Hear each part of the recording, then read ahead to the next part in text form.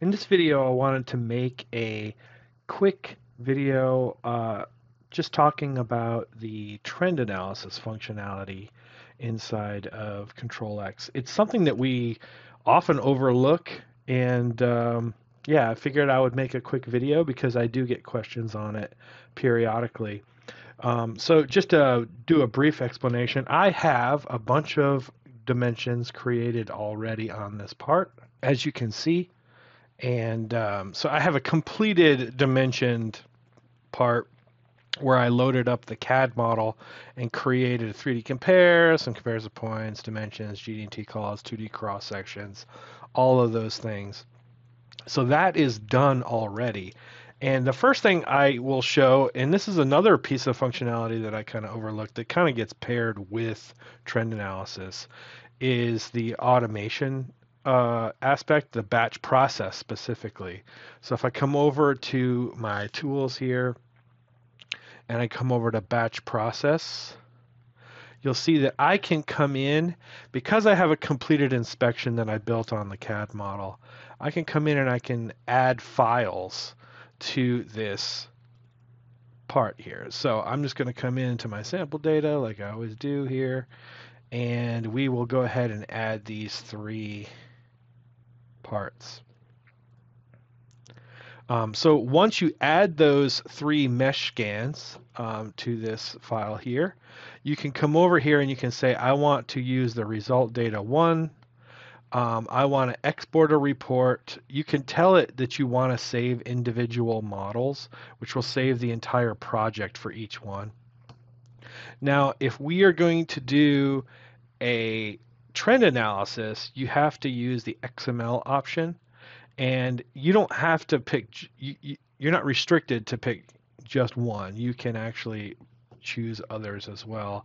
So in this instance, what we'll do is we'll say, I want to do a PDF and XML, and then I'm going to dictate where I want these to be saved here. So I'll come back in here and I will say, actually just leave it same folder, same place. And then you can actually say, if I want to add a file name here, prefix to it, but I'm just going to leave that alone. So now what we're going to do is run this, and it's going to measure each one of these individually, right? So let's move this over here so you can kind of see it. And I'll explain some things along the way. So it is going to load up each individual part, run the complete inspection, and then output those two report types. Now, for those of you that don't understand the trend analysis aspect and what I mean by that, or maybe haven't heard that term, it's really the concept of reporting on reports, right? So you can see a trend between part number 1, 2, 3, 4, the same dimension between those. And that's essentially what the trend analysis functionality in our software does. Now, there are whole software solutions out there that focus on just that kind of functionality, SPC packages that are more like statistical analysis packages that go very deep in their analysis, right? Ours is basically designed to bridge the gap between somebody that is looking to do some trend analysis, but not necessarily looking to dive all the way into like this full-fledged package. This is kind of like an in-between thing. So with Control X, you can create a bunch of reports, and then at once, when I say at once, you can kind of run the trend analysis. You have to run it every time that you want to. It's not a dynamic situation. I think that's the distinction I'm trying to make here, is you will run that on the batch of reports in an instant, and then it will output a report, which we'll cover here in a second. So yeah, it's going to take dimension number 1 of all parts and show them side by side. Dimension number 2 of all parts shot side by side. And really, in the reality there is just to track the wear of the tooling or creep in the process. There's lots of different reasons that I'm leaving out here of why you would want to do that. But we'll just leave it at that, and then I will move on to the next stage here once this finishes. So now it is finished calculating, and you can see here I have the last part open on screen. And one thing that it will tell you is it will tell you a little report that there is a dimension that failed. And I leave this in here just to show this. That if a dimension fails, like this concentricity failure, so sometimes they fail because there isn't proper scan data, or there's like a host of variety of reasons why like something might fail. But most commonly is you didn't scan the area. So a lot of times I like to show that it will tell you that if there was a failed dimension on the report, but it finished it out. So now I'll just bring over here. This is what it output. You'll see that it output the PDF and the XML document here. And again, the XML is really only used, at least for me, I only use that for the automation or the trend analysis aspect. But if we just go ahead and open this PDF, and I'll bring it over on the proper screen here, you can just see that here is the report and the dimensions. So it's just a basic report with 2D dimensions, 3D dimensions, GD&T callouts, etc. So there's my basic report.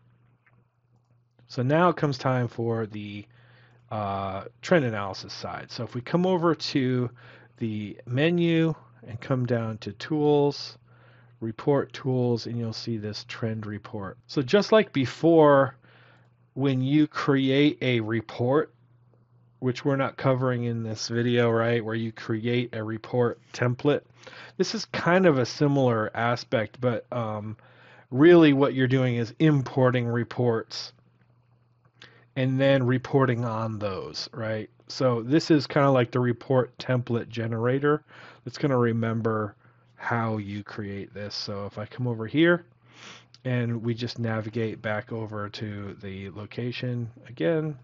So now I'm going to say open all of those, and here you go. It analyzes the report structure.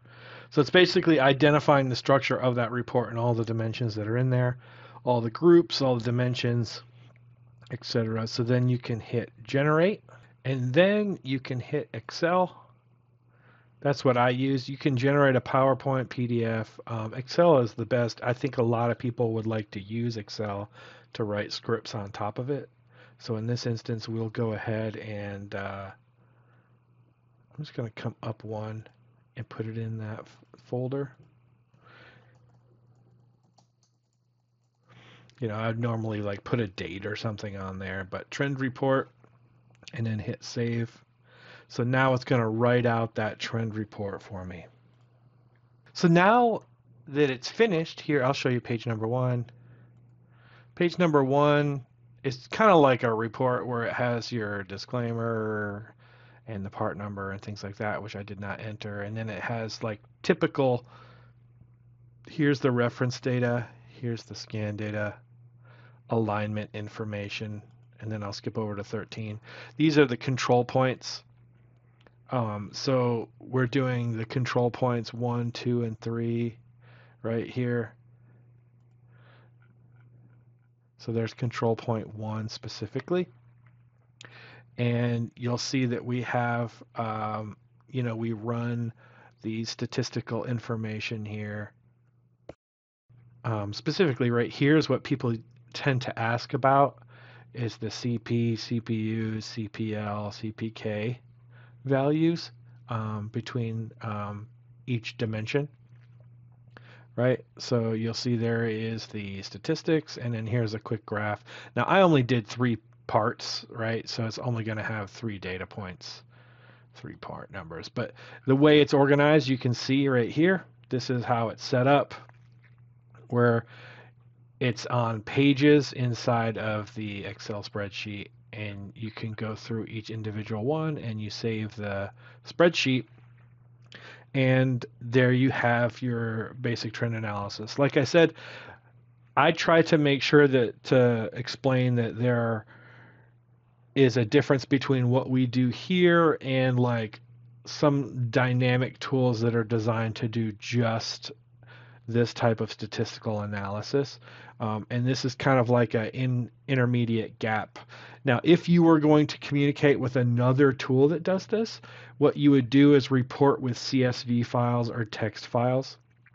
And then you'd utilize that other software to recognize the formatting that's in those files and the naming convention, which they're very good at doing, right? So if you were going to say, hey, this doesn't do what I want to utilize my SPC type software, then I can output the CSV or text files and then go over to those. So that is your alternative. So this is basically just a high level view of how trend analysis works inside of Control X. I hope this was helpful to everybody. Thank you.